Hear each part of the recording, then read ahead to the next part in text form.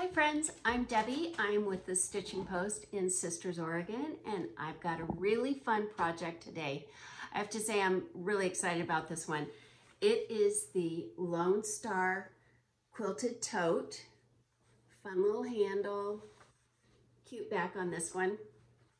So I love the Lone Star quilts. It's been my favorite. It was one that my grandmother made and I always treasured that one. Wanted to try it, but I was intimidated, so I thought, let's try a smaller version, put the star on a tote, and we'll give it a shot. And I love the way it came out. So the way this one is done is with English paper piecing.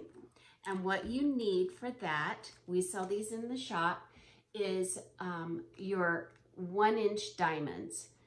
And this is a 45-degree angle, so it's an 8-point star. And the way paper pieces are measured, it's 1 inch, 1 inch, 1 inch, 1 inch. So this is a 1-inch, 45-degree, 8-point star. You need 72 diamonds to put together the star that I'm going to show you today. And so we sell these packets. The thing that's really nice about these, you can reuse them multiple times. I've used some, like, I think up to 6 or 7 times at least, if not more. I glue based, and so the Soline glue pen comes in perfectly handy for that. So what you want to do is make half a star at a time. And this is kind of what it looks like when you have your first half done. So you're going to put together the 4 pieces in the center. You will stitch those together. Add your second row. So there's going to be 8 on this one. And then add the 3rd row, the 4th row, and the 5th row. And then once you have the 2 halves completed, this is when you want to put your star together. And so you simply put those right sides together and clip it. I like stitching from the center to the outside on each piece, so it'll be 2 separate stitches. That gives you a really nice seam down the center of your star. Okay, once you have stitched your 2 sides together, you're ready to finish the back of it. And I like to trim off some of these little tails just so there's not so much bulk, and especially right around the center. I trim those down. Once I get everything trimmed and finished, I'll show you. Then I take it over to the ironing board.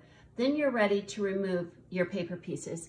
So with English paper piecing, as you know, once you've stitched around all 4 sides, you can remove those pieces. It makes it so much easier to add your 2nd, 3rd, 4th row, so on. So then you're just going to take out the pieces that remain, which is right down the center and your outsides. But I want to show you what I do on the outsides because you have these little tails that are sticking out. So what I do is remove the paper on these. And then I take my glue pen and I just put a little bit of glue just to glue that raw edge down, stick that down.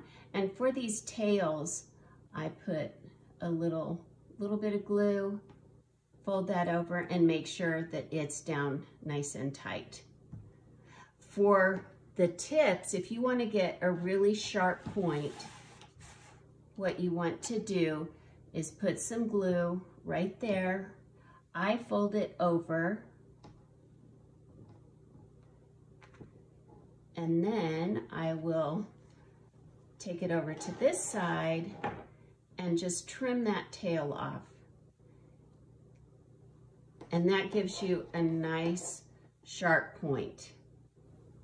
All right, so you're just gonna continue to glue those all the way around. For the tails that are sticking out opposite, just give it a little glue. And those will be hidden underneath.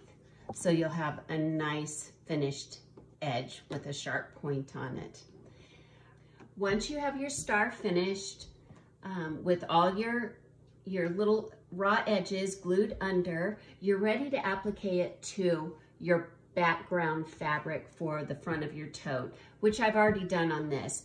So for this one, I centered it. I took my background fabric, folded it in half, and then turned it the other way, folded it in half this way, and then laid my star on top. And you can find right where the center of the star is lines up with these folds, so it made it nice and easy. I pinned it on and then just did a little applique stitch all the way around. Then you are ready to put your lines on for hand quilting or finishing. I did a long running stitch, and what I found was very helpful was to take my ruler and I lined it up along the edge of the star at a 1/4 inch. Just use a regular pencil and draw my line. And this makes it so easy to have nice straight lines for quilting.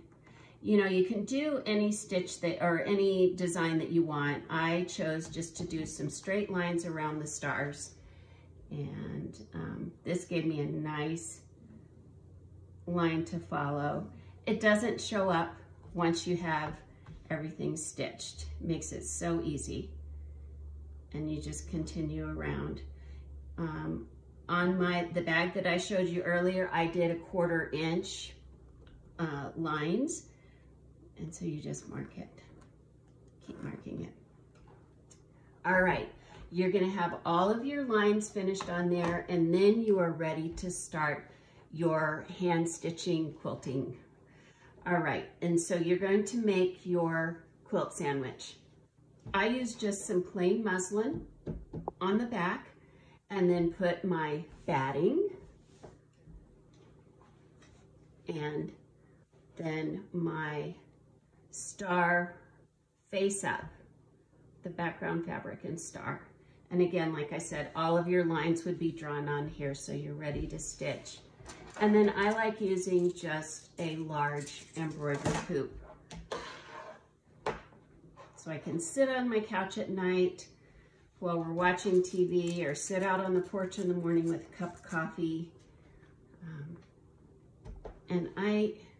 People think I'm crazy, but I love hand stitching and I love English paper piecing. So, all right, so there you are. There you have it. You're all ready to take it over and do your hand stitching. I did want to show you one other option. So if you want to do something really scrappy, this one, you know, I'm not using the same fabrics on each row. It's just, this is our speckled fabric, just doing something very scrappy where you can, you know, just go to town with using all those little leftover pieces.